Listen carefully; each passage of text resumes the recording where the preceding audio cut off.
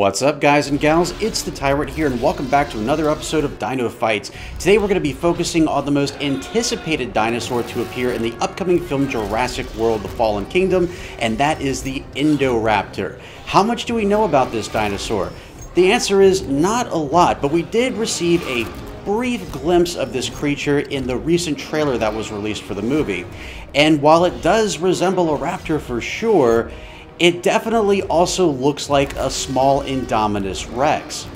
For those of you who don't remember, Indominus Rex was the Jurassic mutant from the previous movie that was made up of species like Tyrannosaurus Rex, Giganotosaurus, Velociraptor, Cuttlefish, and many others.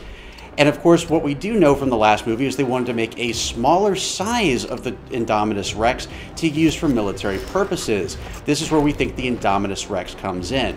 Now, some concept art has been released of this animal, and due to its size in the trailer, it's safe to say that more than likely, yes, it's going to have raptor DNA, but what kind of raptor DNA? Is it going to be Velociraptor? Because of its size, I'm inclined to think that it's going to be more closely related to the larger Utah raptor.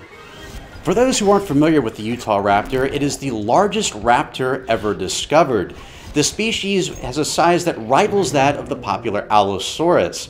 So it'd be interesting to see if they actually do incorporate Utah raptor DNA with the new Indoraptor to appear in Jurassic World: The Fallen Kingdom. The question today, though, is what other species make up this new monstrosity? You can let me know in the comments below or hit me up on Twitter at MythicTyrant. A link to my Twitter feed can be found in the description below.